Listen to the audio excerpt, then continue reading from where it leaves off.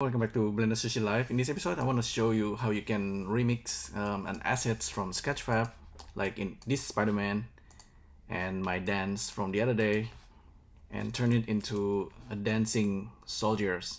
This is from Squid Game Netflix shows, and this is the characters, the minions or the soldiers or the squad, whatever you call it, Squid Squad. This is animating in Blender 2. This is Blender 3.0 because I need to use the geometry nodes to do the instancing. So originally we only have like a couple of dancing soldiers. If I will refill the whole thing, so we're gonna go backward. So first of all, here I have just like a circle, and we have of course the point instancing using point distribute, and I randomize the rotations, and the rotation is actually based on this guy over here that's currently hidden. So perhaps I should just zero out the position. So I have all the instances now on the same spot. I can hide the original master.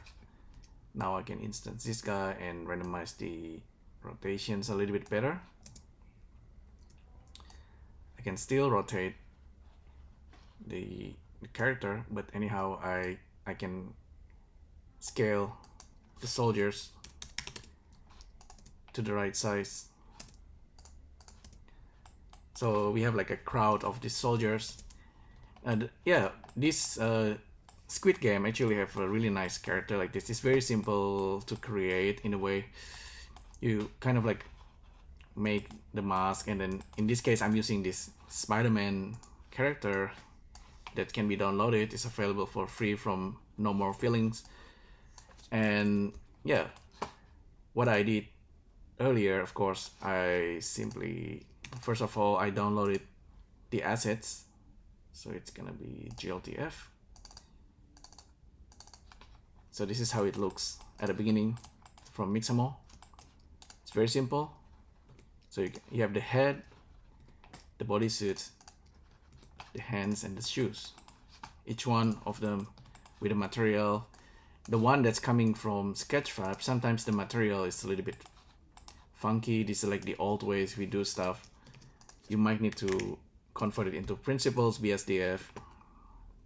So basically, yeah, you need to adjust the material until you have something that you can work on, like this one. Let me take a look. Okay, this one already painted with a Squid Soldier's mask, so it's no longer Spider-Man. So this guy, it's very easy to work with because it only have like the mask part. We can just use texture painting and just paint the character whatever we like. In this case, yeah, just the soldiers. We can actually make like a new soldiers with a cross mark, like the PlayStation logo, and then you save it as a new character. So this is number 4. This character, of course, already have armature. Okay, and this armature was actually from Mixamo. The dance is my own dance. This is from the other day. Of course, you can download it, and you get the bones. So what you did, after you do the texturing, you upload it into Mixamo and then just rig the character so you have the bones, and then you use Rokoko to transfer the animations. And then you do this you only need to do this one time because you already have like different textures. So all you need to do after you work with Mixamo and Rokoko with Blender 2.92, all you need to do is to bring it into Blender 3.0. So let me show you. Import actually append. So this is how I do it. just append the object 4 times.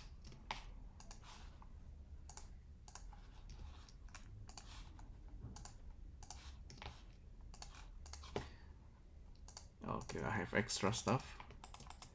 So we have 4 different soldiers.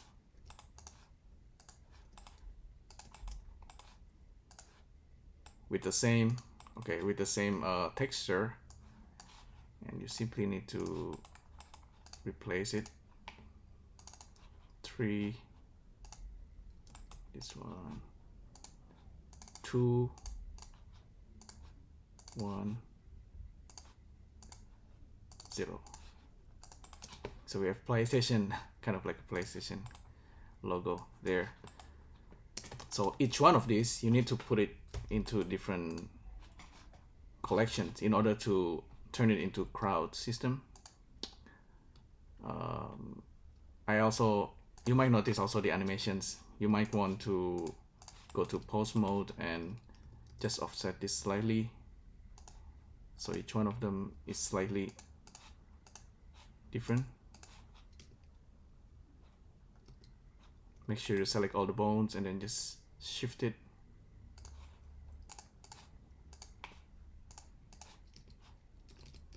Because they're practically they're the same, but you can actually make your own animations and then try transferring it. So each one can be different. You can make like multiple animations. Now you have 4 different soldiers. In order to do the instancing properly, you might want to right click, select hierarchy, put it into a collection, new collection. Call it soldier A, B, C, D. Yeah, probably this can be automated, but you can do it very quickly anyway.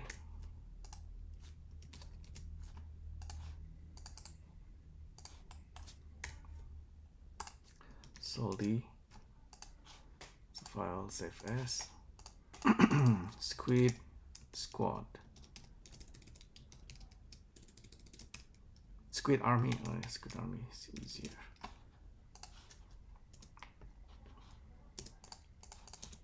So we have these animations. So from these collections, we're gonna put all of them into a new collection. Actually, just create new collections. Call it Squid. Move those into new collections. So now we are ready actually just to scatter the soldiers.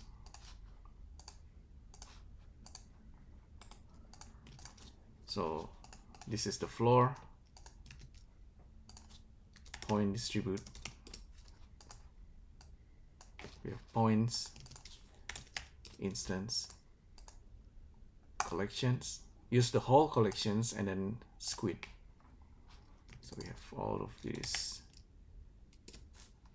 Need to scale. We can hide the original. We might need to reset the position of the character. 1, 2, 3, 4. I'm selecting the armature and then reset the positions. So now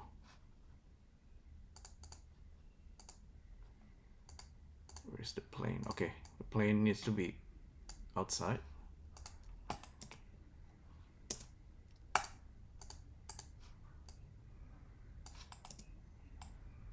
Okay, so we got our soldiers now. We can use random, we can use pause on this so they have certain distance. So now we have the whole soldiers. So based on just the Spider-Man asset, so there's a lot of assets in Sketch5 that really you can pretty much make feature film or like a short film using whatever that's available for free. In this case, of course, you always need to maybe credit the creators at some point. check under the downloads. Usually there's a like license. Yeah, the authors. Thanks to the authors, no more fillings. So we have this character now. We can randomize the rotation, attribute, randomize the vector of rotation.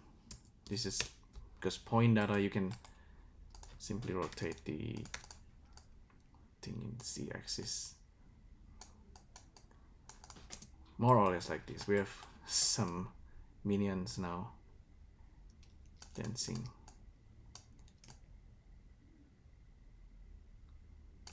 Yeah. Okay.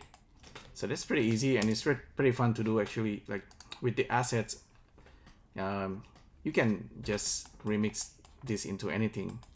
But because the character is the way it's been created, it's super simple. The design also is like the players and then the workers, soldiers. It's very clear in this game. It's very fun to recreate. Oh, this is the boss. Maybe we can make this mask next time. Alright, so thanks again for tuning in, and I'll see you next time. Thank you. Bye.